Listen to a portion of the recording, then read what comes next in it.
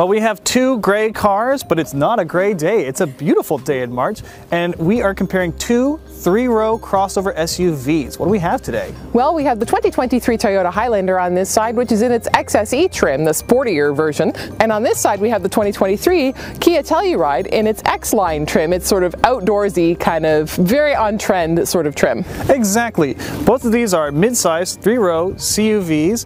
Both of them have all-wheel drive. Both of them are all-weather capable, but under the skin, a little different. This is a V6 that's a Turbo 4, and as we go farther, we're going to find they have even more differences. And although they're very similar on size and capability, they are quite different on price and features and in how they'll serve the families that purchase them. Exactly. I think the biggest thing is that even though they look a little close on the spec sheet, these cars drive pretty different. Should we start with the Toyota and find out? Sounds good. Let's do it.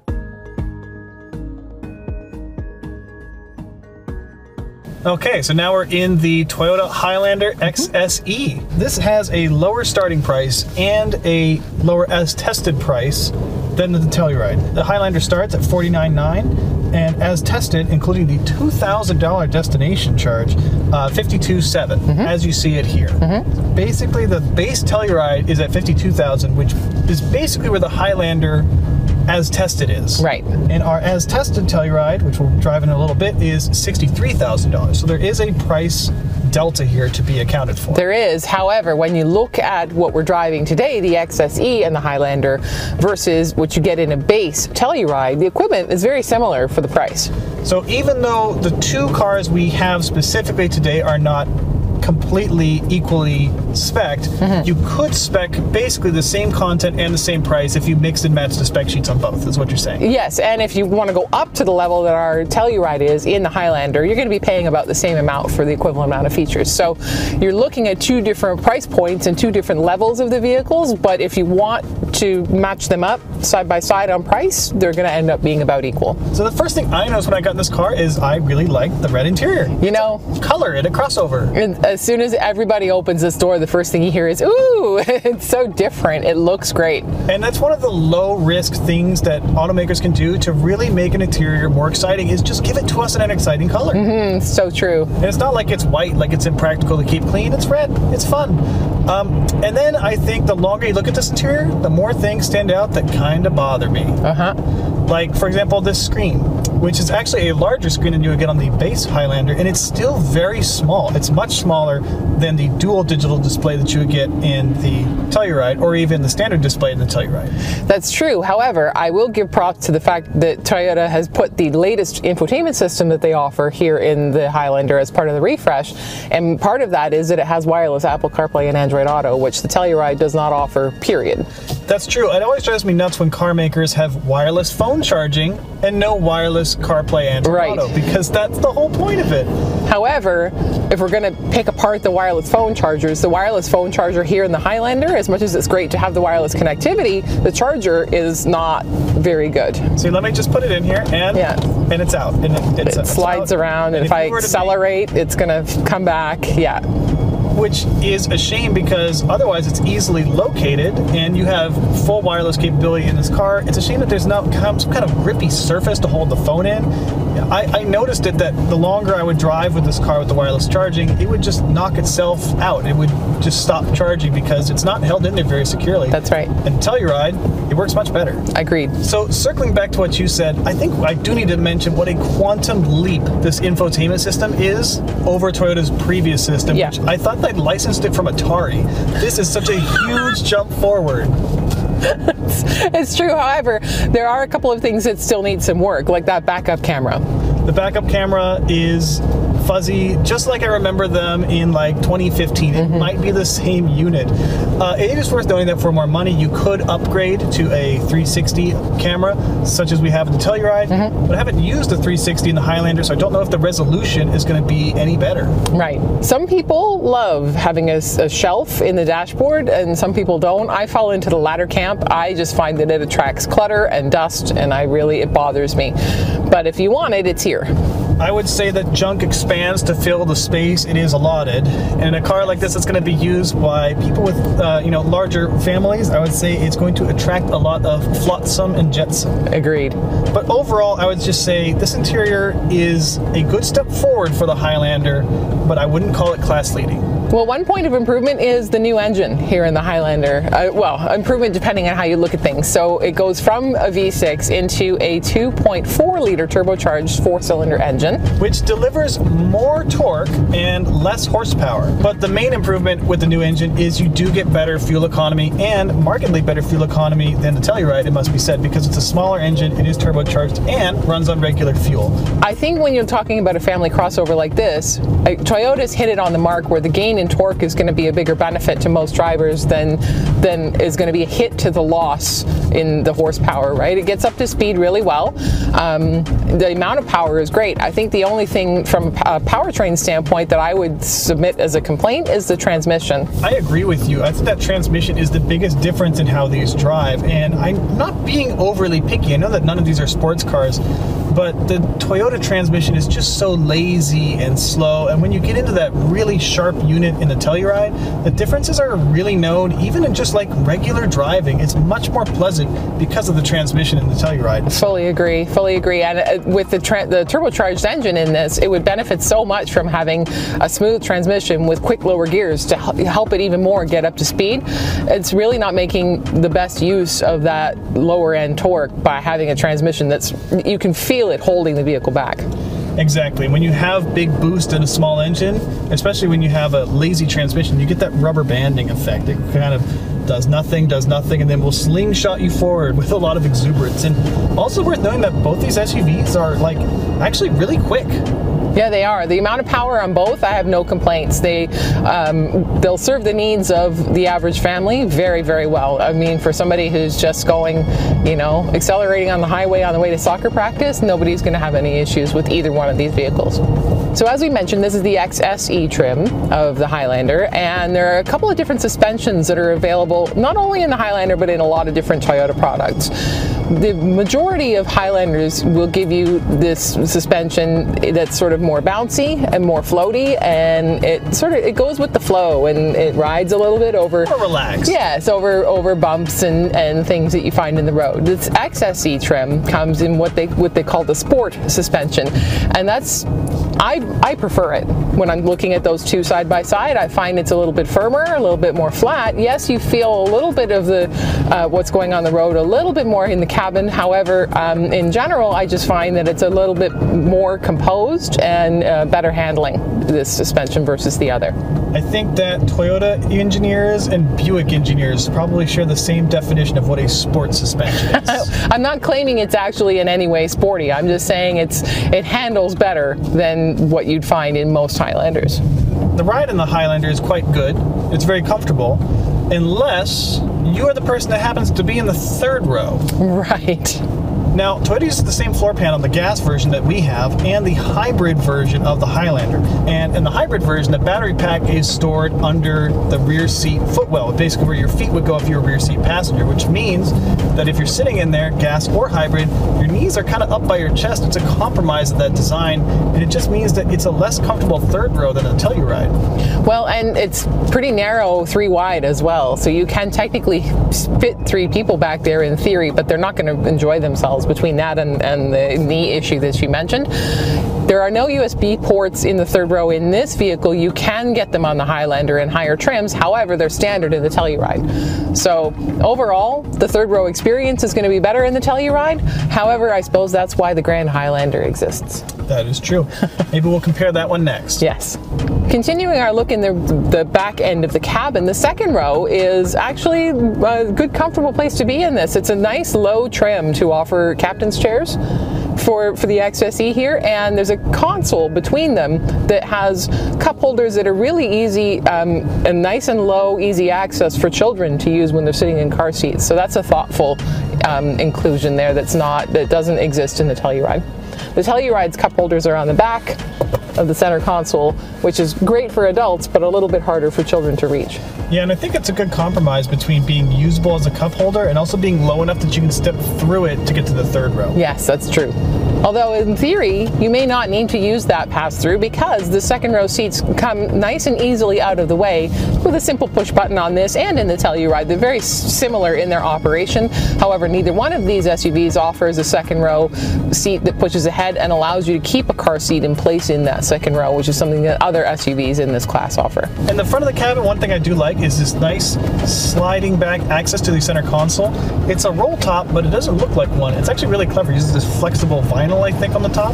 And inside, the space is quite generous to hold various cords and knickknacks. Not quite as generous as the Tellurides, however, which has a traditional opening, but it's a little bit wider. So things like my small purse fit a little bit more easily into the Tellurides than here in the Highlander. Yes, and also in this era in which we are in between charging setups, we have USB and USB-C connections up front.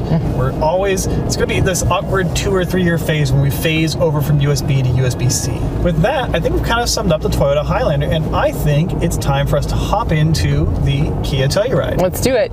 We could drive all the way there, get out of this car and get into the other one, or we could simply snap our fingers and be inside it. I know you have the magic fingers. Let's do it. And just like that, here we are in the 2023 Kia Telluride. Shall we begin? Yes, we shall. So let me run through exactly what we're driving here. This is the X line trim. Now Kia has been introducing these X trims as sort of outdoorsy trims on multiple vehicles that they offer, and that's a very on-trend thing, it seems. A lot of people want their crossovers to at least look outdoorsy, if not be truly outdoorsy these days. The X-Line is the second from the top trim that's available on the 23 Telluride. The top trim is the X Pro, which actually does integrate some outdoorsy, more or outdoorsy capable elements like 18-inch wheels with all-terrain tires and that sort of thing, whereas the X-Line that we're in here has some appearance things, but it is more of an appearance trim. That's true. I think the good parallel between this would be the CX-50 Meridian trim. It kind of does the same thing. It adds some black fender flare looking bits, but you're not really bushwhacking in this thing. Yeah, no. However, this is a mid-size 3-row SUV, CUV, that can seat up to 8 passengers, and so it's got that going for it. So with the Telluride, we should start on the inside, I think, and work our way up, because this is an interior that impresses. I stepped in this and I felt like I was in an entirely different class of vehicle. Yes, however, there are a couple of things that you should know before you get into exactly how luxurious this thing is. This is not real wood, although I could be convinced to believe it was real wood. Nobody let me touch it. But it's, you know, it is plastic paneling, and this is plastic paneling, but some compromises need to happen somewhere, and for the price point, this is a very impressive interior. You've even got these little grab handle thingies on these X trims, at least. This is more of a luxury vehicle kind of feature. Yes, and with the nice stitching on it too, like honestly, I can't think of a better interior for this money. And especially, once again, with a fun interior inside. Having an interior just not be black is such a leg up. It's really all it takes. Anything other than black is going to look really nice. But really, the attention to detail throughout the interior is impressive. I like the grates of the speakers. I like the faux brushed aluminum. There's some nice bright work in here. It really does feel like you're in a budget luxury car rather than a dressed up, mid-price car.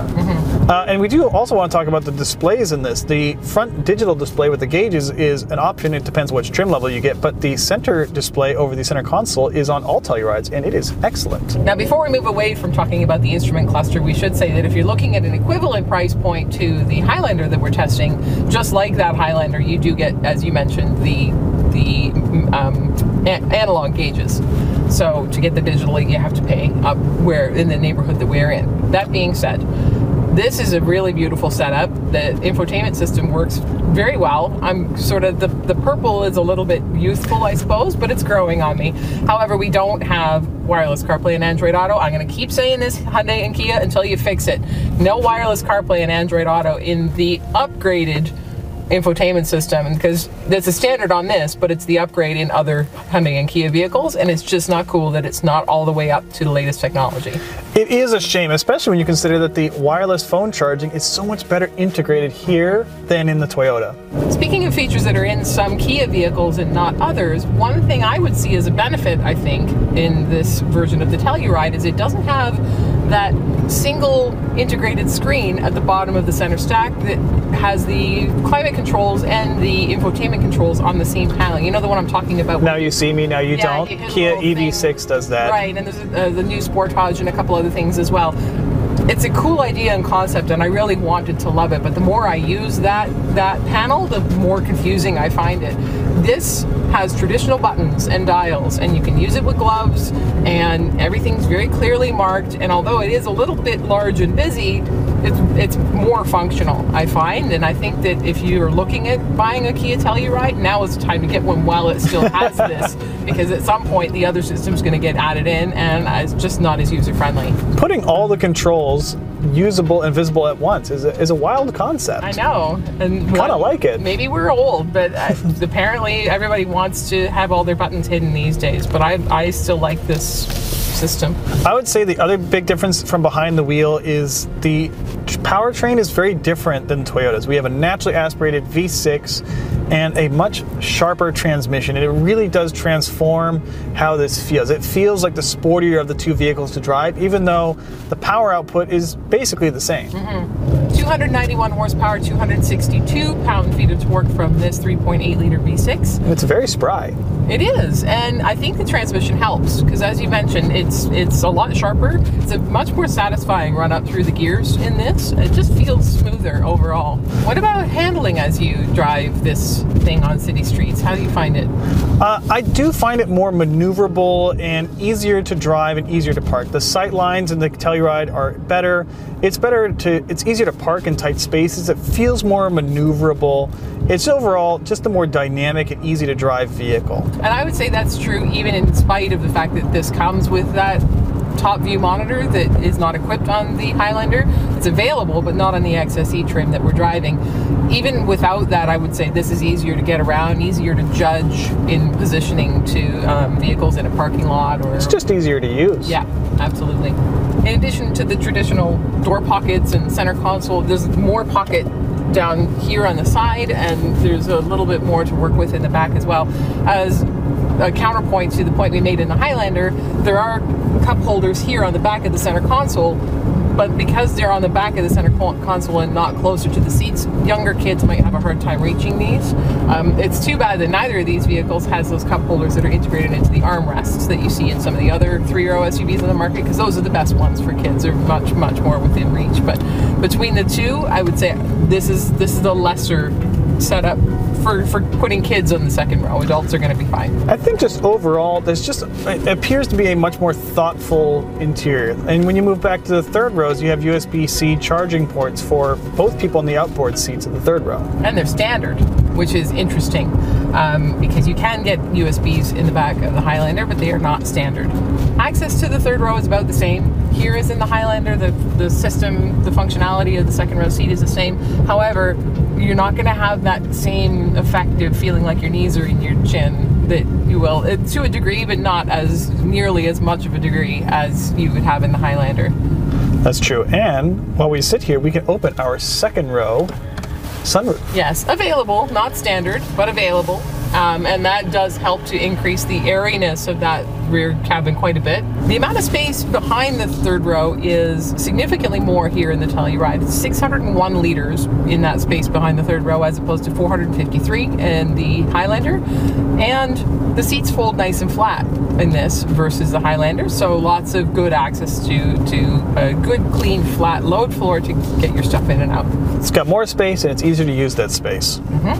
So let's pretend for a moment that the Telluride that we're driving here is the equivalent in price and trim to the Highlander, which would be the base EX.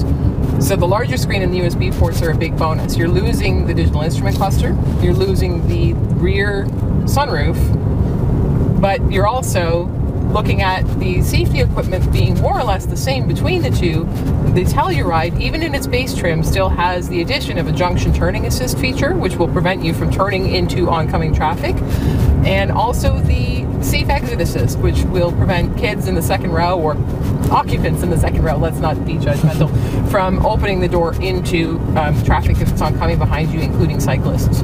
And it's worth noting too that, when you still get the good bones that we like here. You get that V6 engine, you get that sharper transmission. So I think we're ready to make our verdict. Are you ready to sort this out? I think we should wrap it up and declare a winner.